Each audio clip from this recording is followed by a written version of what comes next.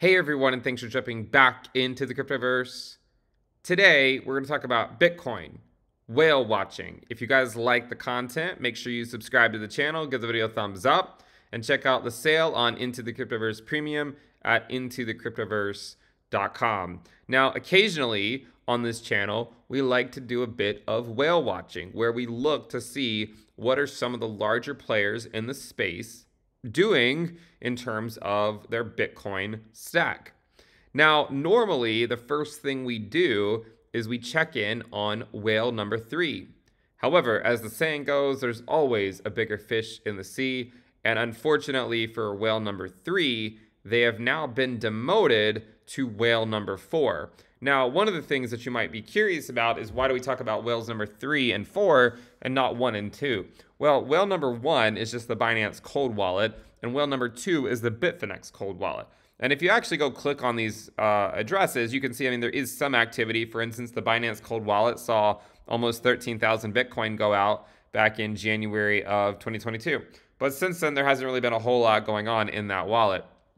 So we're not going to spend a ton of time talking about these cold wallets. But what's interesting is we don't really know who some of these other addresses belong to. There's speculation as to who they belong to. And even, you could try to find all the evidence that you want, but there is no clear, proof that whale number 3 is anyone in particular. We simply do not know who it is, even if we think there's, a good chance it could be a specific person or an entity or whoever it may be. We really just don't know. Now, again, as I said before, whale number 3 has been demoted to whale number 4. We will first check in on the new whale number 4, who again used to be whale number 3. So remember, whale number 4 is who we used to call whale number 3. Now, one of the interesting things about this whale is that, they do tend to see inflows and outflows following certain types of price action. And like you and me, they don't always get it correct, but they do have a good, a fairly good track record, I should say, of trying to, at least we see inflows come in after price dumps and some outflows go out after the price pumps. But it's not always that case. And sometimes they'll sell and then the price will just keep going up, or sometimes they'll buy and then the price will just keep going down. But with that said, if we just provide a very brief background on whale number 3, they've been accumulating Bitcoin, for quite a long period of time. If you look at the chart at the top of the page, you'll see that really they started accumulating Bitcoin back in early 2019 when the price of Bitcoin was, only a few $1,000s. And the blue line shows you that the amount of Bitcoin that they hold has been increasing, not monotonically, of course. They sometimes do see some outflows. And I will remind you that just because you see an inflow or an outflow doesn't necessarily mean it's a buy or a sell. Sometimes it might just be transferring it out and then transferring it back in. But again, as I'll show, there does seem to be some activity associated with changes in price. For instance, if you go look at some recent movements in the price, and if we just go take a look, back in late March, they were fairly convinced, that this was ultimately just a sucker's rally. And then we talked about that too, right? We said, look, Bitcoin's putting in higher lows, but it's a bear market, and so that higher low will likely eventually break. And I assume that this person also thought that it would eventually break as well, because you can see at 41K, it took out about 1,500 Bitcoin, and then at 44K, they took out another 1,500, and then they kept doing it at 46K, another 1,500, and then at 46K again, another 3,000 Bitcoin. And then they did bring in some fairly quickly, but then you can see a lot of their accumulation, these small DCAs, if you want to call them that, started back at around $42,000 to $40,000 or so. Okay, so we see that type of movements occur sometime. Again, here's 1,500 out at 41.4, and then they started picking it back up at once it went right below 40K. So if you are a large, a large holder of Bitcoin, and you can trade in and out, and perhaps you can increase your stack, why not, right? This is what they're doing, more than likely as time goes on. And you can see again the amount of Bitcoin that they own has slowly increased with time.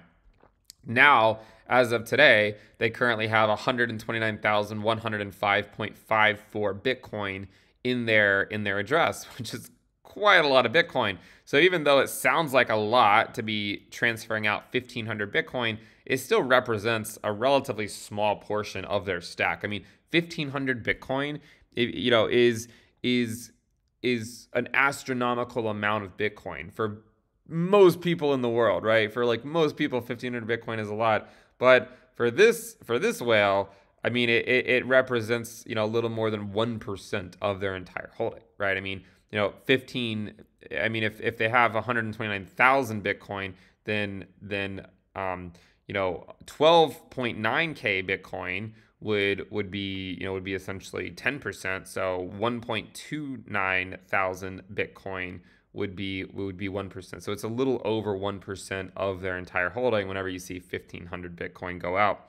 Now, interestingly enough, they took 1,500 Bitcoin out here at 30k, and then they brought 1,200 back in, but another 500 out at 30k, and then you can see over the last several days they've been putting in small amounts again, like 425 here, 488, 214, 305. So again, as we showed, just because they start buying or just because they start selling doesn't necessarily mean the price is going to reverse immediately, but they will have that conviction for a while, and they'll do something until the price does go their way, and then you'll probably see some outflows, okay? So let's go back and take a look, because that was whale number 3, that's whale number 4, who used to be whale number 3. So who's whale number 3? Well, I don't know. I don't know who they are, but they currently hold 135,381 Bitcoin, which is, a little more than 6,000 Bitcoin from old whale number 3. So again, there is now a bigger fish in the sea. And if you go look at this wall or at this address, it's sort of all over the place. So I'm not even going to try to understand exactly what's going on here. But if you look at the chart, you can see that more or less this wallet held closer to, between 10 to 50,000 Bitcoin off and on. And then only recently it has just shot up an astronomical amount. I don't know who this is. I don't know if it's an institution or a person, or maybe it is.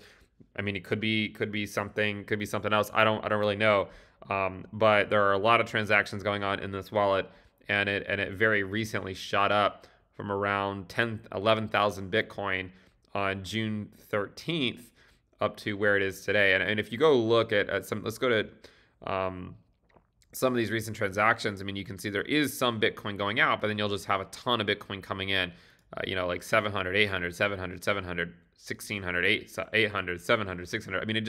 It's a lot of Bitcoin going in, not a lot going out, right? But a significant amount coming in. So we do now have a new whale number 3. Okay, so whale number 3 now refers to this address, at least for the time being. And our old whale number 3 is in fact whale number 4. Now, there are some other addresses that we do like to talk about occasionally, right? It's always worthwhile to talk about some other addresses. And I'm not just going to show you the ones that are accumulating, because it's not really, showing you the full picture. There are certainly some addresses that have been selling, right? Or at least transferring Bitcoin out.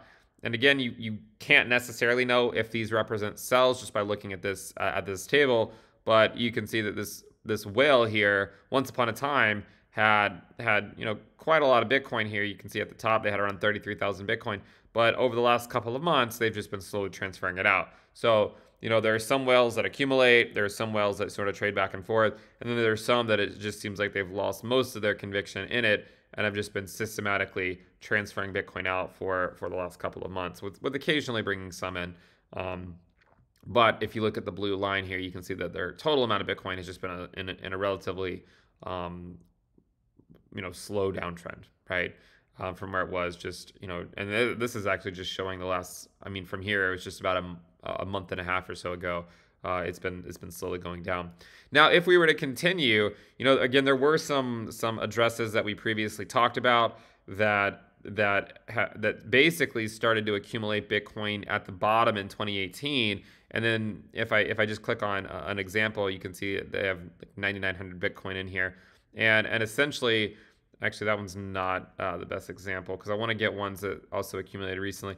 Like, for instance, this one, you can see that they bought the bottom in December of 2018, and then they recently, then they bought sort of the local bottom in July, and then they bought again in mid-May, but, at around 30,000, at least there's an inflow in mid-May, and since then now we're at 20K. So again, like in December, they didn't time it exactly, but they got it to within 10, 20% or something like that. This time, it does look like they maybe came in just a bit too soon on some of this stuff. And again, I think with the sort of the macro outlook right now, Bitcoin is obviously a risk asset, and risk assets don't really do that well during phases like this. Okay, but again, some of these guys, if they have multi-year outlooks, they probably don't really care. And maybe you'll see more Bitcoin come into these wallets over the coming months. I don't really know. But again, I mean, a relatively small amount added compared to their initial add back in 2018. I mean, in 2018, you can see that they really brought in like 6,000, or no, this is 8,000. I mean, this is like over 5,000, around 5,000 Bitcoin. Maybe not quite. Let's see, because I mean they brought in some here also, I guess, in no, these are relatively zero. So it looks like they brought in, let's see, 5,400, 1,800, so 200, 600, 800, 26, so around 8,000 Bitcoin in a relatively short period of time. And I guess it just adds it up for you right here, the total balance.